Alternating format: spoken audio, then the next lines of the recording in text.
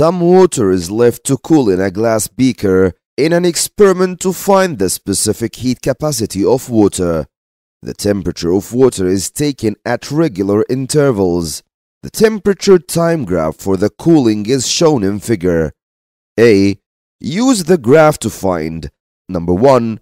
The temperature fall in the first 120 seconds. Number 2. The temperature fall in the second 120 seconds interval.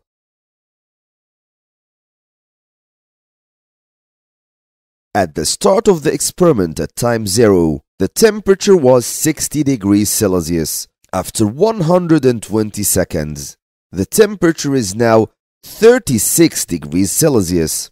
This means that in the first 120 seconds, the temperature has fallen by 60 minus 36. This equals 24 degrees Celsius.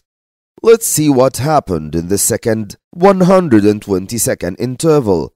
And this is starting from 120 to 240 seconds.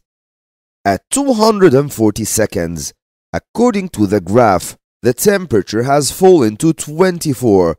This means that in the second 120 seconds, starting from 120 to 240, the temperature has fallen by 36 minus 24.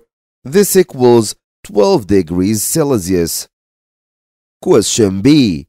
Explain why these values are different.